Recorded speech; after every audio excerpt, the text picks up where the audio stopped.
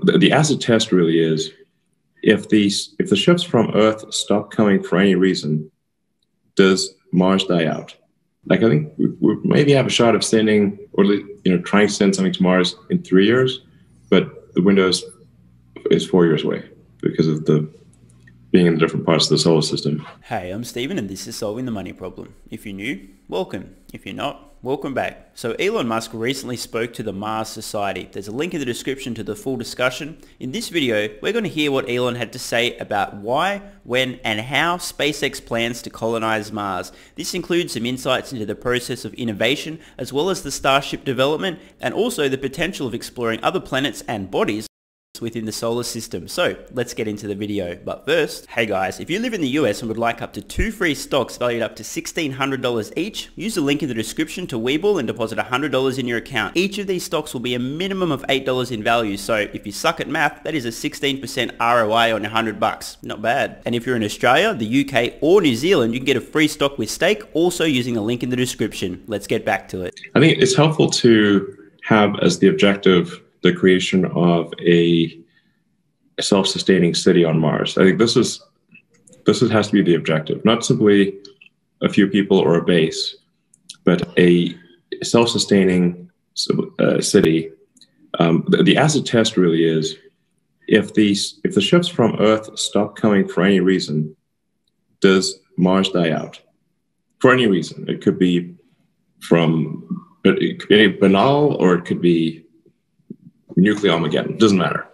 If the ships stop coming for any reason, does the city on Mars die out? If it does, we're not in a secure place. I'm really curious, so let me know in the comments below. How much time do you spend, if any, thinking about Mars and the future colonization of the planet? To be real with you guys, I have lost a lot of sleep, especially in my adult life and late teens, worrying about what if an extinction level event wipes out all life on Earth. There's so many things that can occur that are completely outside of our control or our ability to do anything about that could wipe us out like that. So I'd love to know if you spend time thinking about this or not. I think we want to be on track to become a multi-planet species and a space-faring civilization in order to find out what the universe is all about, like and ensure the continuance of consciousness as we know it. As far as we know, we're the only life. I mean, people think there's aliens, but honestly, I haven't seen any sign of aliens. So as far as we know, we're the only life. Whether we could be the only life, so let's put it that way. And we need to take the set of actions that are most likely to make the future good and result in the continuance of consciousness as we know it. As a lifelong space and science nerd, I'm completely on the same page as Elon here. We've got to get out and explore the solar system and eventually the stars. And of course, just from a logical point of view, it's imperative that we back up life as soon as possible. And I agree with Elon that there's no evidence of there being any other life out in the universe. However, I think just probabilistically, it is exceedingly unlikely that the universe isn't teeming with life. However, the vast distances mean it may be very unlikely we'll ever encounter any other forms of life to be able to verify this. But in either case, we must act as though we're the only life and the only intelligent life in the universe. I'd love to know what you guys think about this idea, this topic. As conscious life itself, do you feel that you have a duty to try and protect and ensure that consciousness can continue into the future? Let me know below. Well, it's not like we're obviously venturing into unknown territory, so it's not as though I have all these secret dates and I'm just keeping them from people. But these are just guesses, obviously. 80 to 90% confident that we will reach orbit with Starship next year. I think probably 50% confident that we'll be able to bring the ship and booster back. That's more of a dicey situation. We'll probably lose a few ships before we really get the atmospheric return and landing right. Hopefully we don't lose any boosters, because that's a lot of engines. Our initial booster flights will just have maybe 2 to 4 engines, not 28. 28 is a lot of engines. Yeah, and then I think we'll probably be doing high volume flights. I think probably in 2022, so a couple of years from now. But I'm trying to make sure that our rate of innovation increases, it does not decrease. This is really essential. In fact, if we do not see something close to an exponential improvement in our rate of innovation, we will not reach Mars. If it's exponential, I think we could get to Mars. We could probably send an uncrewed mission there in maybe 4 years. Yep. Elon Musk just said SpaceX could be headed to Mars in 4 years. Of course, we have to factor in Elon time, the unexpected, etc. But if things go reasonably well, there aren't any major unknowns that prop up, then we could see Starship literally in 4 years, in no time at all, on its way to Mars. I mean, this is incredible. We're almost there. You know, anyone who is a strong advocate for Mars, I think this really makes a difference. You know, a lot of times it's not even, people aren't even thinking about it. And, you know, you can talk to people at a party and or talk to friends and like, it's just not even a topic of conversation. So I think it could really help if everyone out there who thinks this is important for the future of humanity and consciousness as a whole, to make it part of what people are thinking about. Bring it up at parties and talking to friends and online. It's like, it should be a thing that we do. I'm with Elon on this one. Discuss the concept of Mars and the reasons why with friends, family, everyone who'll listen, maybe even those who won't. In fact, some of my most fulfilling and enduring friendships have come as the result of these kind of deep, big picture conversations about the meaning of life, existential threats, these kind of things. So don't be shy, get the conversation started. And I think it's worth, you know, maybe 1% of our resources at least. And that's not going to fundamentally change things, you know, quality of life. If we spend 1% of our resources, you know, much less than healthcare, obviously, probably even less than we spend on cosmetics, frankly, then that would be enough to make life multiplanetary. But we really need to make this a thing people talk about at least 1% of the time. And that would really matter. As we were talking about earlier, we need the will, which is we need a critical mass of people wanting to make it happen. And then we need the way. And SpaceX is going to try hard to provide the way. And then once we show that there's a way, probably there'll be other companies that also try to do it as well. So we need the will and the way. They can provide either. The will is extremely important.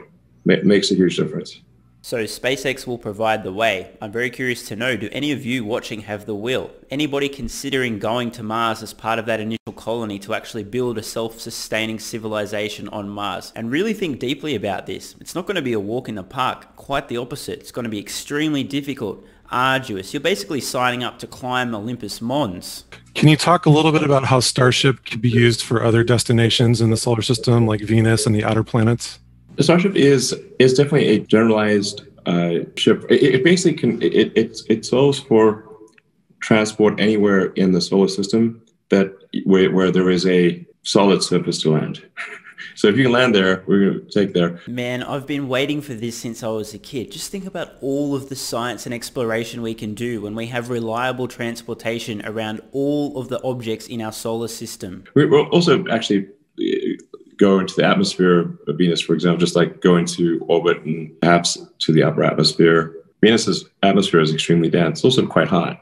But because of that dense atmosphere, you could have something. You could have a kind of like some sort of dirigible, you know, some kind of like things that could float on Venus that could not float on Earth in the atmosphere because of the dense atmosphere. So yeah, you could go to Venus. I mean, it's not a super friendly place. And then like Mercury is super hot. I think that we could go to Ceres or any of the asteroids, the moons of Jupiter, although there'd be quite high radiation around there, and then out to Saturn, eventually getting out to, you know, the sort of Kuiper belt, Earth cloud, and that kind of thing, the outer solar system. So Starship, once you have propellant depots, you can kind of like planet hop or moon hop around the solar system. It's not a vehicle that would enable us to go interstellar. That's a tough one. But we need to make this the leap of going to another planet first. Once we are a multi-planet species, we will create a forcing function for the rapid improvement of space flight, and we'll figure out new technologies that will ultimately allow us to go to other star systems. Man, it makes my spine tingle just hearing this. Since a kid, I've been dreaming about exploring the planets, the solar system, and then ultimately the stars, and it's finally beginning to happen. We now have a path to make this possible. Is anyone with me, or you think I'm completely mad? Like seriously, if there was a Starship Enterprise today, I would be like, bang, sign me up. What do you look for in the people you hire, especially the engineers?